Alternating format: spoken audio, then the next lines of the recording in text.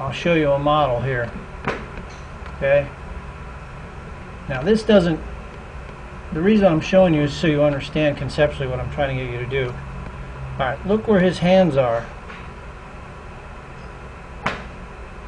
Alright, so his hands are behind his heel,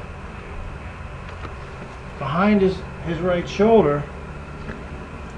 Alright, now watch how he comes down.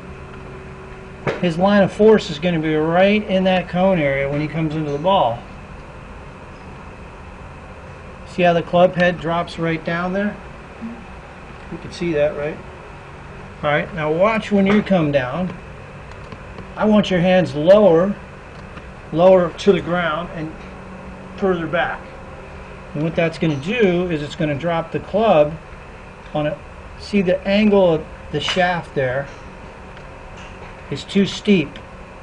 It's above your shoulder. See how his club shaft is underneath his right shoulder and parallel to this line? Mm-hmm. That's what we want to do. That's going to give you much better contact. See how this shaft and this line are parallel there?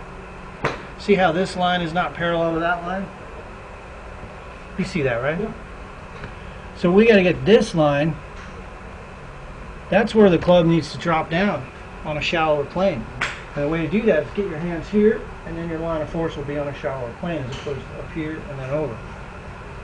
Alright, that's easy.